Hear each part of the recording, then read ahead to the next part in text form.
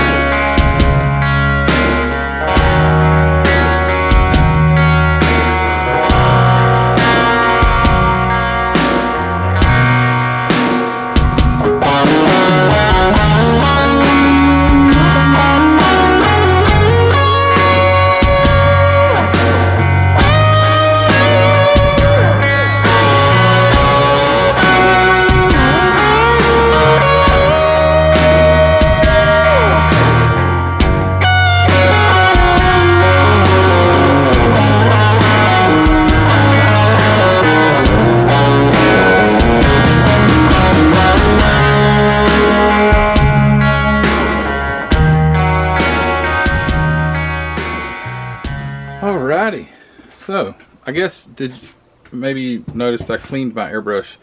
So my process for cleaning the airbrush is very simple. First, it gets a spraying out with carb choke cleaner. I use the gum out, it just works. So I just keep buying this stuff. Get on Amazon like in a 6-pack for about 25 bucks. So yeah, I use that first and I clean all the residue out. And then after that, I put a full cup of lacquer thinner, and I use the clean strip lacquer thinner, just whatever you get from your hardware store. That's what I use. That gallon will last forever. And spray an entire cup of that while it's spraying out. I steady move the needle in and out, in and out, in and out. So I know some of you probably don't won't appreciate this or won't like it, but I never take the needle out of my gun. I never break my gun down. Ever. I don't think I've ever taken the needle out of this gun. Although I've got the end off of it there. I think I was adjusting it, it's the only reason. But yeah, I never, and I know that might sound lazy or sloppy, but I clean it thoroughly. I don't use acrylics. So I'm using enamel paints and lacquer paints, and that carburetor cleaner and that lacquer thinner cleans it out. And I mean, that's it. I promise I don't do anything else. And I'm not saying that that's the way to do it. That's just how I do it. And I mean, I know I'll probably have people saying that I need to break it down, but I just don't. And I guess for at least over a year I've been using this Neo Eco brush here that Neo Eco sent me. It just works. So I'm not like just advertising for the gun, although it's a cool gun. I don't even know which one this is, but it's a good gun, shoots well. But that's my cleaning process. I just spray it out really good with the carburetor cleaner because that stuff's really aggressive. Now, let me mention, some people, and I've tried it. I tried it before because brake cleaner is cheaper than carb cleaner usually, from what I've seen. I tried brake cleaner. It didn't cut the. I don't know. There's something about the brake cleaner when I used it. I know other people do use it, but I couldn't get it to break the paint down like this. So this is what I use, and that's it. It's ready for the next paint job. So when I spray anything, if I spray chrome paint or something, I do the same process. Every paint, same process. It gets carburetor cleaner, then it gets a lacquer thinner that washes out the carburetor cleaner, and that's it. And it's, like I say, it's ready for the next one. Okay. With that said, I'm sure that will stir up some controversy, but it's just how I do it. I didn't say it was the right way. All right, so this is looking pretty good. So I wanted the dash the same color as well. Let me see if I can tone this light down just a little bit. That didn't help a whole lot, but anyway, so it looks pretty nice. It's going to need 2 coats. When you use a darker primer than the paint, obviously you're going to have bleed through, and I can see, you can mainly tell around like where the cowl, the little deal that opens up, you can see a little gray there on the dashboard here. Well, you can't tell it, but I can see a little bit of gray bleed through on the edges and things like that. But that's to be, I knew that was going to happen, so I knew it was going to have 2 coats. But man, that turned out really nice. And I think the color is going to be really good too. And then with the contrast of this light brown for the interior, I think that will look quite nice. Now I have sprayed. I got this thing on tripod, and it probably won't work there. Let me put it here. It might be better. I've sprayed some of my chrome parts. I went ahead and sprayed them. And I just went ahead and used the AK Super Chrome. I did paint the parts black, but they were just flat black. Man, this stinks on this kit because the headlights are made onto it. Come on, crazy camera. So they're chrome. I'll have to find some paint to try and emulate headlights. But anyway, this isn't it's kind of like sometimes good, sometimes bad. The reason I went ahead and used the AK is because on all the rear suspension parts and the front suspension parts, that's what I'd used already. So I just decided to go ahead and stick with the same chrome. That looks pretty good. You get a different look when it's the Alclads and Green Stuff World and things like that. You get a different look chrome. This does not look the same as that kind of chrome. I prefer the others, but like I say, because I'd already painted those parts, I decided to go ahead and just use that. But I did print out, I'm using one of my shifters. I just painted the shaft chrome. But while I've got that there, I guess I'll mention this. I wasn't going to, but I'll have on the website really soon this pack of shifters. Each one of them is a different style. So how many is that? 1, 2, 3, 4, 5, 6, 7, 8, 9, 10, 11, 12, 13, 14, 15, 16, 17, and then a 17 single, like there's Hurst, ones with holes in them, and then there's this deal right there, the one that's got the, I don't know anything about shifters, to be honest with you, but I compiled all these different styles. Every one of them, like I say, is a different style. So you get this, you'll get this whole pack of shifters. And some have balls, some have T-handles, some have pistol grips, some have, there's actually one that has Hurst on the side of it, but it's so darn small, you can't read it, so I don't even know why they bother doing that stuff. But anyway, that, and also, while I'm mentioning this, sorry, commercial, I did put together a one of the small block Fords, so I got that put together, so I'll be taking pictures of that, and it's got the T10. But I'll be taking pictures of that and having it on the website. I've already got the engine listed. Many people have bought them, but there's actually a built model of it. So anyway, all right. So other than that, I got to paint the seats. I got to paint the door panels. The roof turned out really nice, and I'm going to leave it absolutely alone. This is that Mr. Hobby black primer, and it's got the textured roof already. I was going to spray textured paint, but it turned out so nice that I'm just going to leave that alone. I'm going to also leave the sun visor black as well, because it's also textured just like the roof. So that's done. Got the floorboards painted flat black. The chassis, where did I put it? I do have the chassis. I got to move this stuff out of the way. It's going to rob my focus. I have problems with my focus getting robbed for sure. But the chassis is, I'll add another coat, but it's going to be a gloss black, and that's going to look nice. But anyway, hadn't worked on it much, but I decided today, after working on other stuff around the house, that I'd come in here, and it's Saturday night, I guess. What time is it right now? Saturday night, 8:51 p.m. Saturday night. So I'll hopefully get this thing wrapped up pretty quick.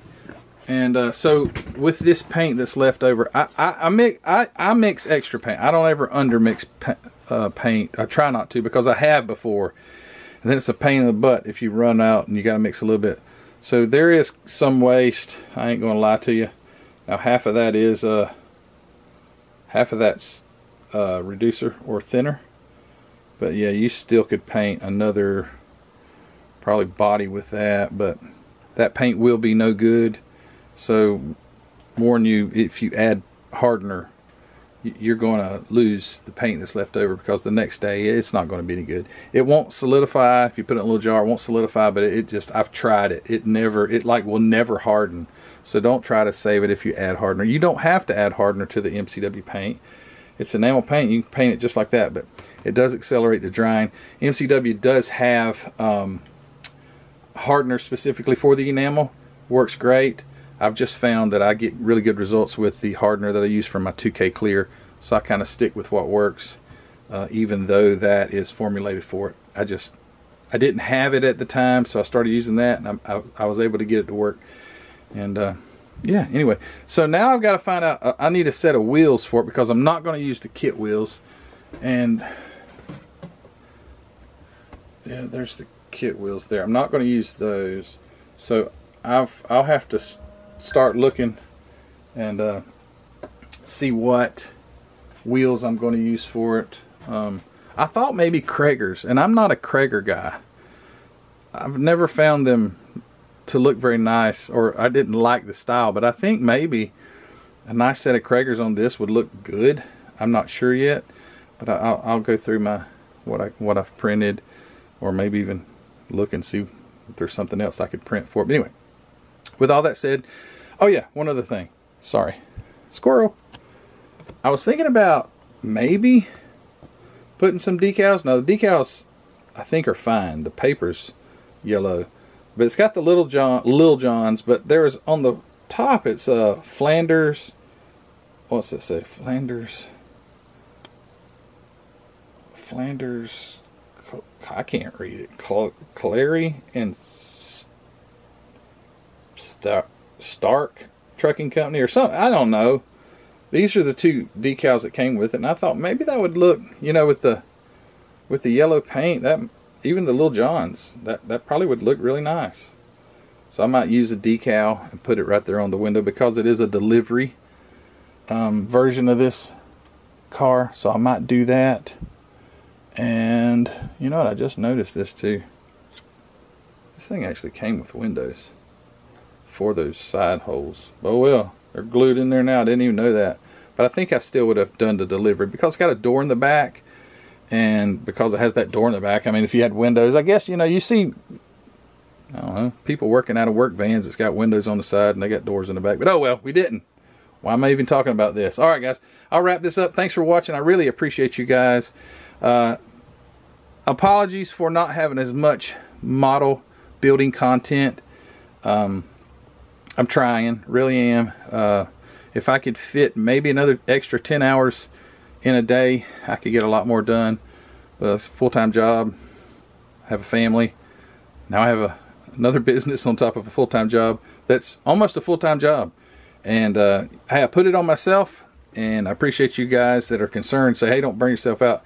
I'm trying. I really am. Ellie's takes a lot of the load off by packing the orders and things like that. But anyway, all right.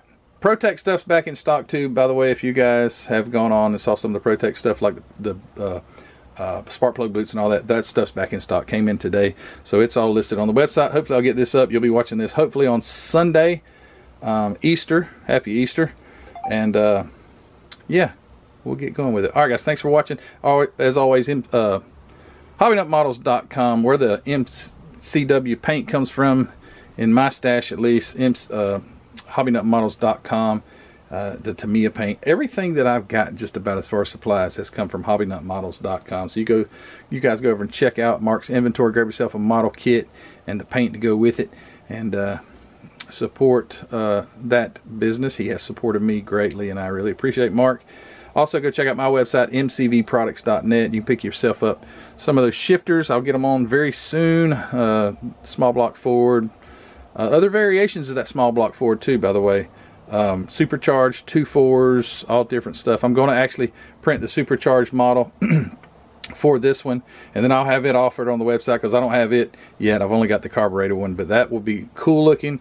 Supercharged Ford small block not under the hood, because there ain't going to be a hood, by the way, in the engine compartment of this 1926 Ford T sedan delivery.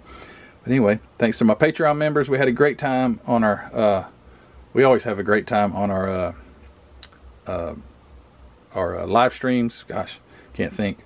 And anyway, have a good time, guys. Thanks for all you do. I appreciate it. Give this video a thumbs up if you hadn't already, and we'll see you soon. All right, you take care. Bye.